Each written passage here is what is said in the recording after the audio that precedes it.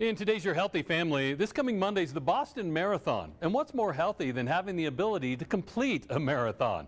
It's something one Colorado Springs woman will be doing on Monday. You could say she's not your average marathoner. Chances are you've heard of para-triathlete Melissa Stockwell, who's ditching her swimsuit and her bike for her next big event.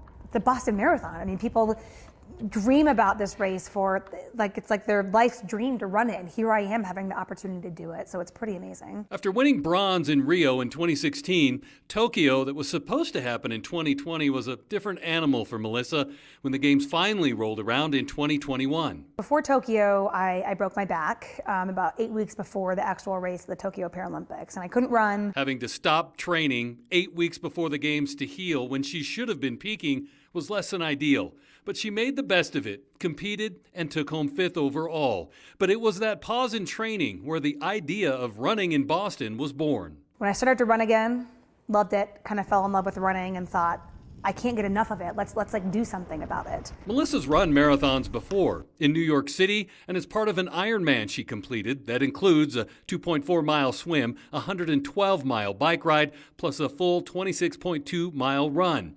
But this race is a draw for more than simply being the challenge of completing a marathon. In 2013, after the Boston bombings, I was able to travel to Boston to meet some of the survivors, like the newer amputees, thanks to an organization called the Semper Fi Fund. They kind of brought some veteran-type amputees up to Boston to meet some of those survivors from the Boston Marathon. And so it's kind of always been in my mind. Melissa says her training's gone well this time around, and she's ready. And so the peak of my training is pretty much done. Right now, I've ran the furthest I've ever run last week. So 50 miles total. It's going really well. Like, I'm actually really enjoying the longer miles, the monotony of like one foot in front of the other. And it was 18 years ago on Wednesday that Melissa's life forever changed. She posted on social media this week a happy birthday to what she calls her little leg, saying, quote, "It's been 18 years of doing more in my life with one leg than I ever would have done with 2 legs.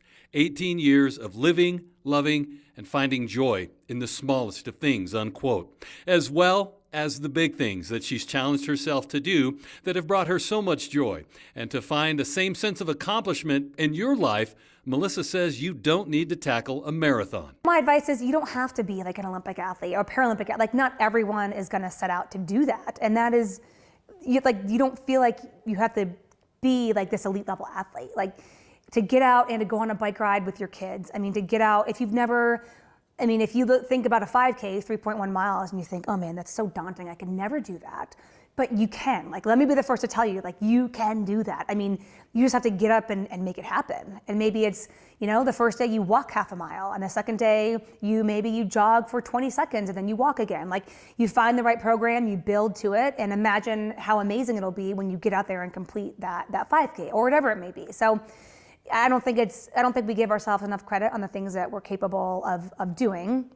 And as far as fitness goes and getting out there and being active, it's kind of this, like, once you get started and you look back, you'll think, oh, I can't believe I didn't always do this. It helps you mentally, physically, and for me, it just brings this whole new perspective and added joy to life. Yeah. Can you imagine your life without it now? No, I don't know what I can't imagine one day without it, much less life, yeah. In our next story, Melissa shares her goals for the race and talks about what she's most looking forward to in this iconic Boston Marathon. For Your Healthy Family, I'm Iron Man Triathlon. For more stories, head to yourhealthyfamily.com.